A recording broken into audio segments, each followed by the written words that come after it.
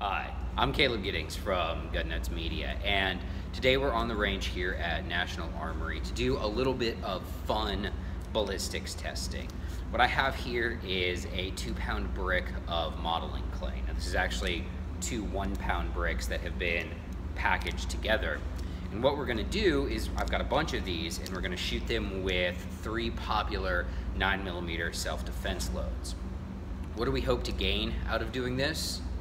Hopefully some good camera footage and some interesting ballistics results. I'm hoping we have enough clay that we'll actually be able to capture the bullets from the testing that have gone and been fired through the clay.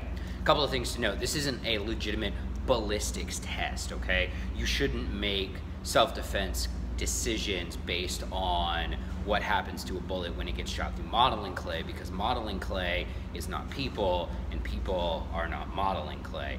One of the big problems with using modeling clay as a ballistic medium is it's inelastic, all right? When I shoot modeling clay with a bullet, it tends to stay in the shape that it was in during that initial impact of the bullet. It's not like a person. People, aside from being ugly bags of mostly water, our tissues are very elastic. They stretch and then they come back, which is why, as a side note, when we talk about temporary wound cavity with pistols, it's not a wounding mechanism. It just isn't. It has to, the tissues stretch and they come back. The only way pistol bullets hurt stuff is they actually have to hit stuff. So today, however, we're gonna shoot 3 popular self-defense loads through some modeling clay. We're going to hopefully recover the bullets. We're gonna see how many bricks of modeling clay these different rounds go through and have some fun from that. So let me get my little test area set up and then we're gonna do some shooting. Okay, here's our test rig. We have 1, 2, 3, 4, 5, 6, 7 2-piece blocks, so that's 14 blocks. Each block's about 1.5 inches thick. We've got well over a foot of ballistic clay here, and we've got an old crappy t-shirt that we're gonna shoot these rounds through first. Again, these are not meaningful ballistic tests, okay? I have to emphasize that because I don't want you guys to make self-defense ammunition determinations based off whether or not these rounds will expand after they've been shot through a t-shirt into ballistic clay. That being said, what are we hoping to get out of this? Some information. Our first round that we're going to test is going to be my carry round. This is going to be the Winchester Ranger, or the PDX1 Defender 147 grain 9mm round. This will be fired out of a 5-inch Kimber Team Match 2, as will all of our rounds today.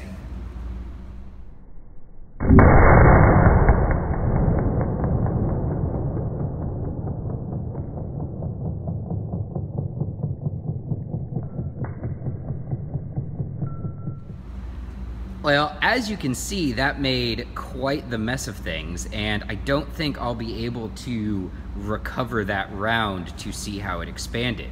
But I do want to point out, this is the danger of using ballistics clay, or excuse me, modeling clay as a ballistics medium. Do you see this enormous cavity that this thing hollowed out?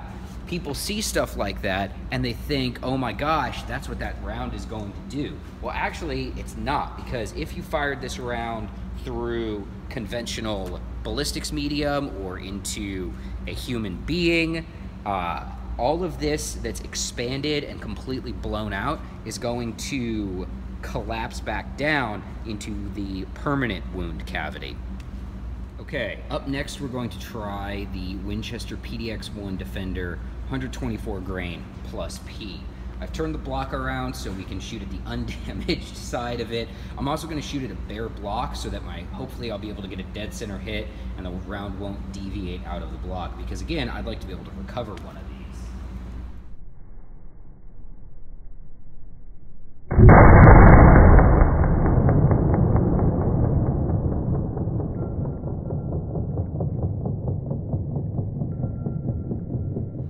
As you can see, the first block has been completely annihilated by that round. Let me get my gloves on here.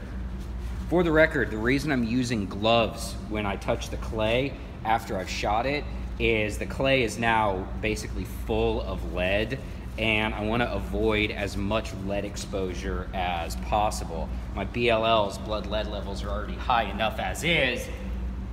All right, so here's the first block of clay. It's been completely blasted in half by the passage of the round.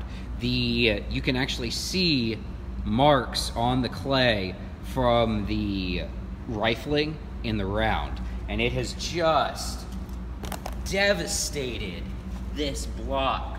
But I can actually see the projectile inside the block. Check this out. I'm gonna pull the camera here real quick. You can just see the projectile that came to rest at the back end of that second block. So I'm gonna separate these blocks and try to recover that projectile. Okay, I'm gonna split these right here. Oh. So there's the exit from the second block, and there is the round in the first block right here.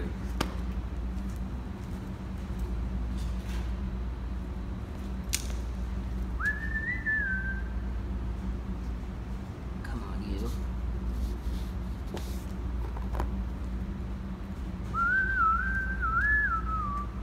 So there you go. There is your 124 grain projectile, fully expanded from its passage through the modeling clay that came to rest in the, it was basically right in the very front of that third block of clay. All right, I'm gonna remold these blocks as best as I can, and we're going to try this shot again with the t-shirt in front of the blocks.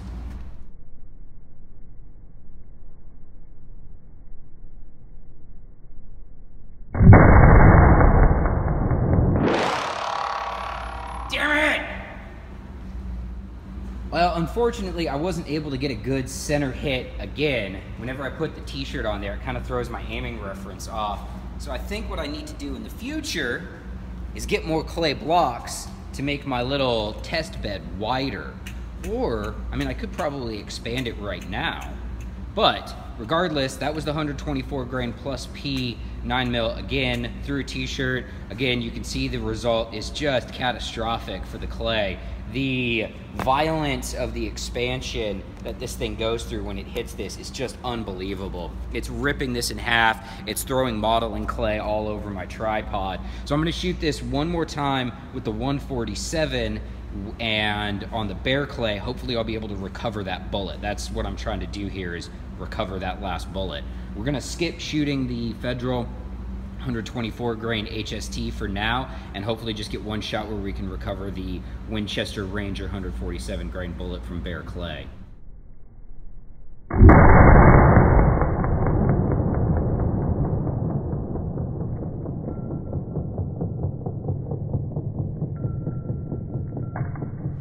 Well, without the t-shirt covering up the target, I was definitely able to get a good hit on the clay. And the damage the Ranger did was not as catastrophic as the 124 grain plus P projectile. Or excuse me, the 147 grain Ranger wasn't nearly as catastrophic as the 124 grain plus P projectile.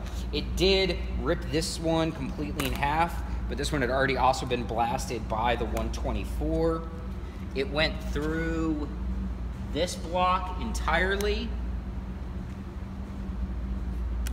You can see on the inside of this block, you've got traces of the t-shirt from where I shot it through the block. And then this block, it penetrated completely. So, and then finally came to rest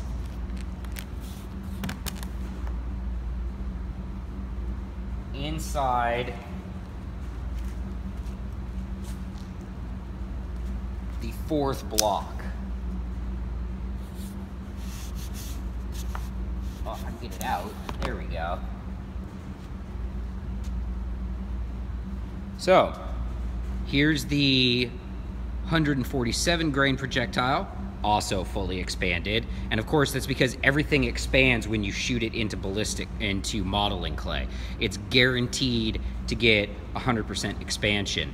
Hopefully next time we'll be able to get the t-shirt I'm gonna order some more clay blocks, and we'll have a wider target so that we'll be able to capture the bullets after they've been fired through the folded up t-shirt.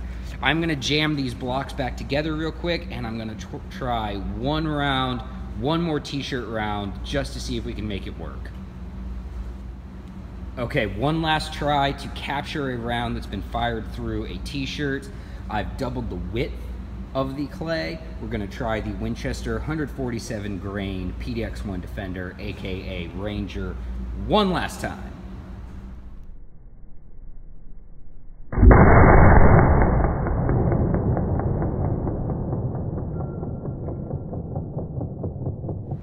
Okay, with the double block, it looks like I was actually able to capture the round this time. So, went through the t-shirt, obviously.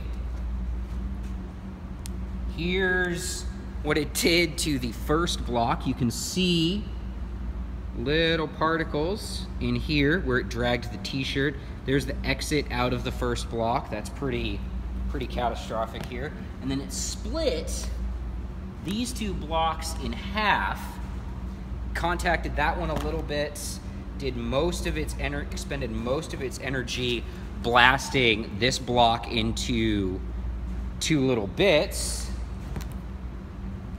Look at that, just totally friggin' ruined.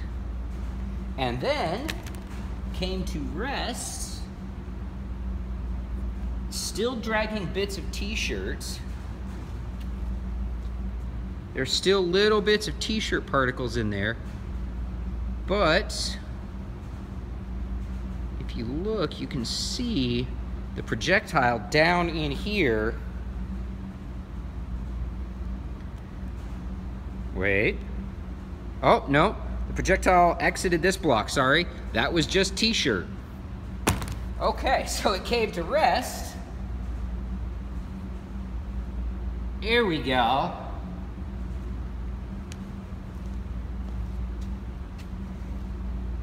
Now here's what's interesting. It did not expand even a little bit. After being fired through the t-shirt and into the ballistics clay, or the modeling clay, I should stop calling it ballistics clay, we have zero expansion. None whatsoever. Now this is actually interesting. All right, this is the kind of stuff, this is why I wanted to do this, because this is an interesting result to me. Why didn't this round expand after I fired it through a wadded up t-shirt into a medium where all of my other rounds had expanded reliably? I'm gonna clean up this mess, and then I'm going to get back into the studio and we're gonna take a look at this. Okay, I know I said we were gonna go back to the studio and examine those results, but because that 147 didn't expand and I was able to capture it, I've kind of bodged the block back together, and I'm gonna shoot it again with the t-shirt over it with the 124 plus P just to see what happens.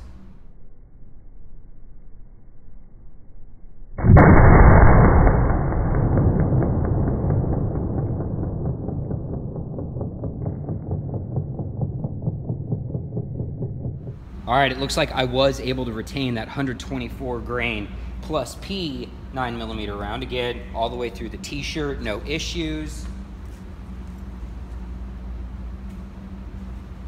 And let's see where it came to rest. Ruined.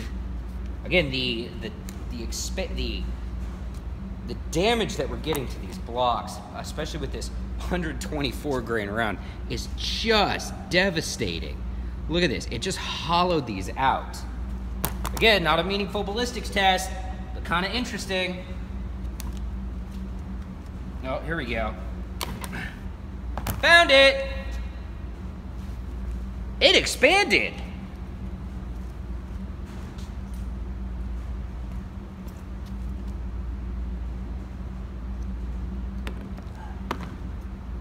Check this out. So, the 124 grain plus P round, after being fired through the same number of t-shirt layers as the 147, looks like this. Interesting. This is actually a interesting little bit of anecdotal information. Now I'm gonna disassemble my mess, clean up my mess, and go upstairs and we're gonna talk some more. Okay, we are off the range now. And again, before we go looking at the results, I wanna stress this is not a meaningful ballistics test. That is not ballistics gel, that's not 4-layer denim. These are not meaningful tests that are done in a laboratory by a ballistics professional. I'm just an amateur who's pretty good at shooting. That being said, there is information that we can extract from this test. So the first bit of information is, if I handed these two projectiles to you, you would not be able to tell the 124 from the 147. And in fact, I can't. The only reason I know which is which is because I pulled them out of the clay myself. The first bit of information that we get from this is that everything expands under optimal conditions. So being fired into bare clay or bare gel, every bullet is going to expand. Everything works great in bare gel. So if the place that you're getting your ballistics information is only showing you bare gel results, it's meaningless. Largely meaningless. Most bullets will work super duper great when they're fired into bare gel. What's far more telling is how a projectile performs when it's fired through a barrier material. Now, all we had today obviously was a t-shirt that was folded over in several layers. I'm not shooting through auto glass, I'm not shooting through wood or anything like that. We're going to do that in future tests because I think it's cool, and that's really the reason we're doing this, is because I think it's cool. But the interesting piece of information that we can extrapolate from this is the projectile that was moving at a much higher velocity. This is the 124 grain round. This expanded when it came through the t-shirt into the clay. The projectile moving at a much slower book velocity, the 147 grain round, did not expand. That's all interesting data that we can use to help make informed decisions. Again, we're not talking about a real ballistics test here, but what we are dealing with is information, all right? Does this mean I'm gonna switch out my carry load from 147 to the 124 grain plus P? Not necessarily, although I am going to think about it. What this does do for me is it gives me a starting point. I can now do further tests. I will do further research. Does the 124 plus P perform better when fired through intermediate barriers like wood, auto glass, things like that? Does it perform better in ballistics gel than the 147? Does it perform better in actual documented street uses? The last one, kind of sketchy. There's not a lot of good data that you can gain from that. But what we were able to do here was fire bullets under controlled circumstances into a consistent medium through a consistent barrier material and get a result. The 147 grain PDX1 Defender, when fired through a folded up t-shirt into modeling clay, did not expand. The 124 grain plus P PDX1 Defender, when fired through a folded up t-shirt into modeling clay, did expand. Do with that information what you like. Until next time, I'm Caleb Giddings, and remember, run your gun, not your mouth.